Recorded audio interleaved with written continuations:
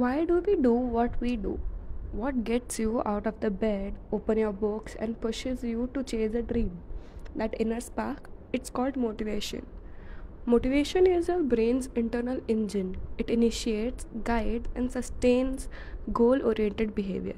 Whether it's studying, working, or starting something new, motivation fuels the journey. So, what drives us? There are two main types of motivation: extrinsic motivation, when we act for external rewards; intrinsic motivation, when we act out of internal joy or purpose. Extrinsic motivation is about reward or avoiding punishment. Examples like studying for good grades, working for a paycheck, following rules to stay out of trouble. It's effective for short term goals, but it does not always stick. Intrinsic motivation, on the other hand, is deeper.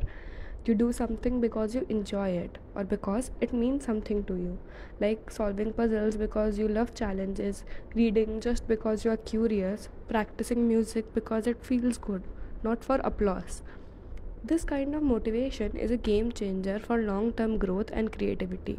So, what's happening in the brain? Extrinsic motivation gives you a dopamine hit, lighting up the reward system. Intrinsic motivation activates brain regions linked to engagement, learning, and purpose. Both have value, but long term magic, that's intrinsic. Two students are studying the same subject. One wants an A plus and one genuinely loves the topic. Who is more likely to keep learning it after the exam? The one driven by passion. So the biggest question is that can the two types work together? Absolutely. Start with intrinsic motivation like deadline or reward, then build habits. Over time, that can evolve into intrinsic motivation like reward with routine and then passion.